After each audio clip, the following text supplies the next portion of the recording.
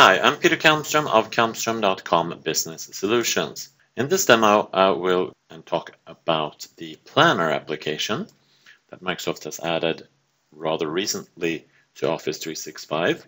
It is yet another way of managing your tasks. As you probably know, there's a task list that you can add to any SharePoint site, but you can also use this shared Planner dashboard.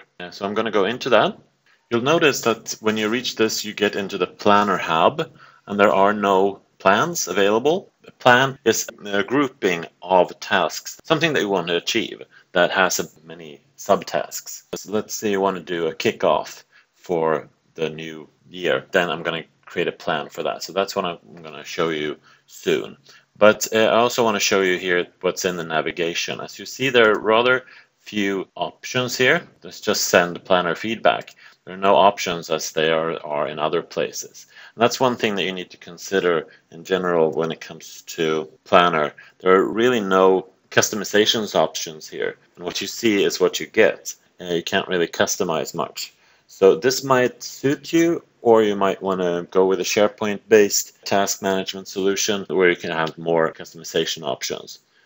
So that's one thing you need to take into consideration. Will this fit my needs? If it fits but not entirely, then you might want to go with another solution, because there are no customization options here as far as I can see so far. There might be some in the future coming, but this is what we have at the moment, and I haven't seen any plans for the future in terms of adding new customization options to the planner. So I'm going to go in and create a new plan, and as you see, you have a plan name, plan email address. That means that you can email things or forward emails that you get into this task. And that's, of course, a rather powerful feature. So let's do that. Let's try that. We'll have a kickoff plan, and that will be for 2017. And there's an email address there.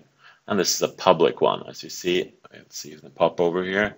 There, everyone in your organization can see this plan. So this is for public or private. The default is public, which goes along with the Microsoft strategy of making very much public by default. It's not secured by default, so much is more shared by default. And then for the event and activities.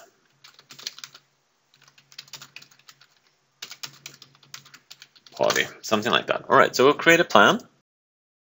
As you see, you're directly taken into the to-do list here, where you can just add new tasks, and I'll just order food is a good one. If you just press enter, it's just created, but of course you can set the due date and assign. So it's very, very easy to add new tasks here. You have a little plus button there also that does the same thing. And I will plan the seating. It's a good thing to do, maybe, like that. And of course we need to send out invitations, and that is a good thing to do well in advance. So let's put that in November 15th. That's a good date in 2016 to start planning. So we're adding that tasks. How you see that. Now then you can work with buckets too. So here you see the add new bucket. So I'm going to create a few buckets here. One is planning, and another one is marketing. And this is of course also a categorization of the tasks that need to be done. If you don't want to categorize, you don't have to. But as you see, you can add as many buckets as you want here. So I'm just going to send out the invitations. That's obviously a marketing thing. And order the food, if that's a planning thing. Plan the seatings, that goes to planning too. So now we have these tasks arranged into the buckets. You see, you can mark this as done by simply completing it there. You can also see the my tasks here. As you see, I don't have any tasks now, but if I go ahead and open one of these, you see I have some more options there. The first one is assign, so I'll assign it to me, and I have a description. I also have a checklist, and this is rather interesting that I have subtasks right there. I can attach documents to, of course, and I can create links here. And there's also like a discussion board, so comments here. So let's add a checklist to this. What are we doing? We're planning the seating, right? So the first thing we need to do is estimate guests, right? How many do we have? And then that's not done yet, so I'm going to put that and clear that checkbox. and then we want to choose seating options. So those are subtasks that you need to do before the seating, the planning of the seating is done. Usually that's how it works.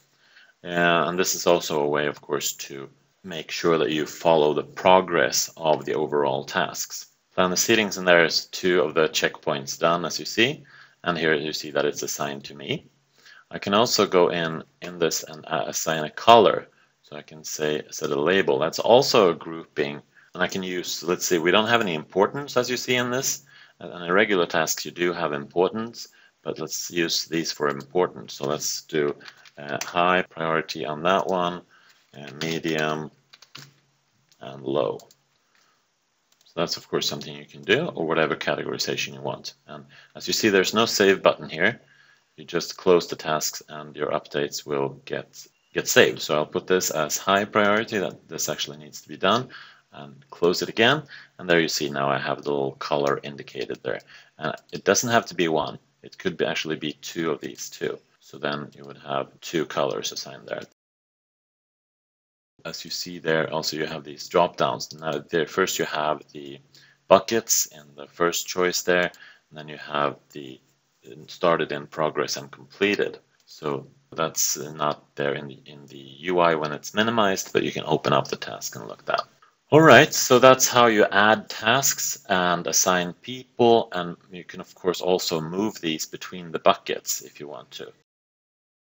You can also view these tasks as charts, rather powerful. Now I don't have that many tasks in here, but as you see I have 1 unassigned and 2 assigned, and there are 3 tasks left. And here you can add, so you can work in this task list also. And if I go into my tasks now, there's 1 task there. And of course I can mark that as complete. And now that's completed. And if I go into the kickoff again there, now you see that one is missing. It's hidden by default. That is a short overview of Microsoft Planner. Thank you for watching.